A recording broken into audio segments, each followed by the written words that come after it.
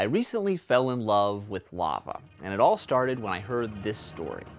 It was the summer of 1831. Off the coast of Sicily, sailors noticed bubbling, sulfurous fumes, dead fish, and then, all of a sudden, there was a tiny rocky island where none had been before. It had appeared right in the middle of an important Mediterranean shipping lane, so 4 nations sent ships to claim it. Britain, Spain, France, the Kingdom of Two Sicilies, they all wanted it for a military outpost. This was a real diplomatic standoff until the island disappeared. It had sunk beneath the waves, and so everyone agreed to just forget about it. But one man didn't forget. This is Charles Lyell, probably the greatest geologist of that time. You might say he was in love with lava. Lyell knew that this ghost island was the top of an underwater volcano. It was built with globs of cooled lava, and then the sea eroded those globs away. Lyell said, "Whoa, everyone, look at this. This is evidence of my favorite theory, that the Earth has been making and remaking itself for a long time. And here you can see that lava is one of the things that is constantly rebuilding our world." Thinking about lava in those terms really makes me want to see it in action. And that doesn't count. Unfortunately, most real volcanoes are pretty far away from where I live. They're in the so-called Ring of Fire around the Pacific, well beyond the reach of my NPR travel budget.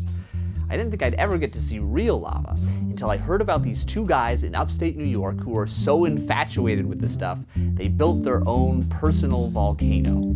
So I packed my lunch and I gave my boss the slip. Wrote myself this theme song, going on a field trip, yeah. These are the 2 men behind the Syracuse University Lava Project. Bob is a sculptor. Jeff is a geologist. They both want to make lava, but for very different reasons. Bob creates sculptures that mimic nature, like this big old sand dune. When Bob looked at lava, when he saw the things that lava has made, he decided to make lava himself. But first he needed to reach the rock melting temperatures that exist beneath the Earth's crust where lava forms. So he got this old bronze furnace, which used to melt metal for statues, and souped it up so it could reach 2,500 degrees Fahrenheit.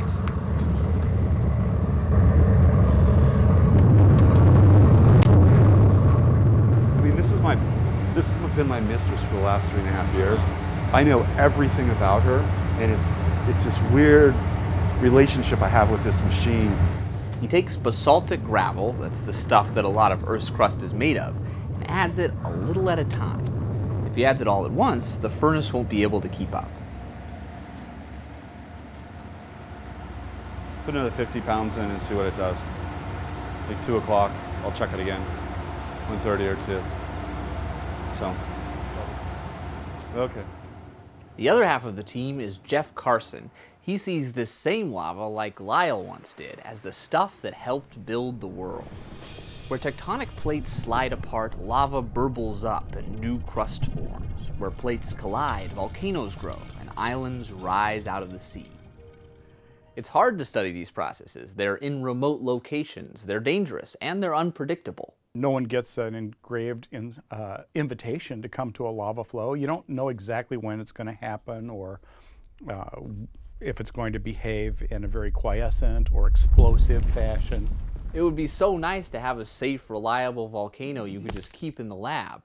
So when Bob came to Jeff a couple of years ago and said, "Do you want to help me make lava?" Jeff said yes. In the time it took him to get back to his office, I think I'd written 2 or 3 pages of ideas of scientific experiments, educational opportunities, just stuff I wanted to do. I mean, I was completely sucked into this instantaneously.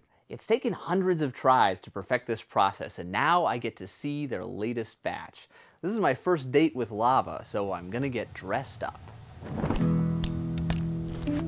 This may be the last time you ever see my eyebrows, so that happens all of the time. Like usually I put my hair back because I'll periodically like dip my head in a really hot spot and I'll notice a poof and sizzle. All right, so here we are, the lid's on. I can already feel like it's pretty warm. It's about to get a lot hotter as soon as I open the lid. When the lid comes off, a wall of heat just hits you.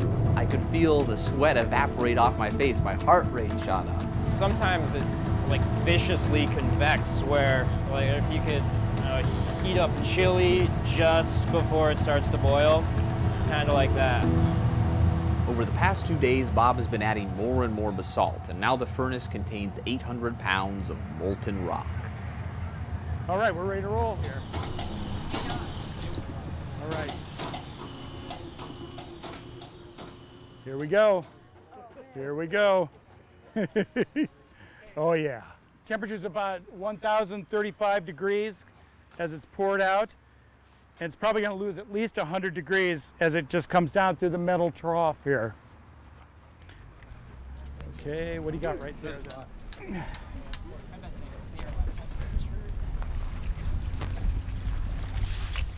See if it'll blow out for us. Oh, there we go. Just for you, Jenny. Where are you?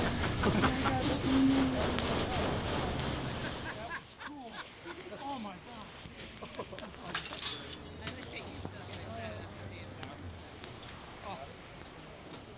Now, Jeff and other geologists can create controlled experiments with active lava flows. Different slopes, different temperatures, different flow rates, all the different sort of parameters that can affect the way lava behaves and the way a lava flow looks when it finally solidifies.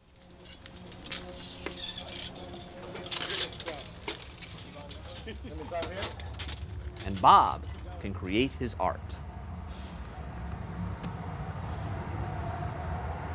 And every time it comes out, I still think, wow, it's lava. That's crazy. Lava.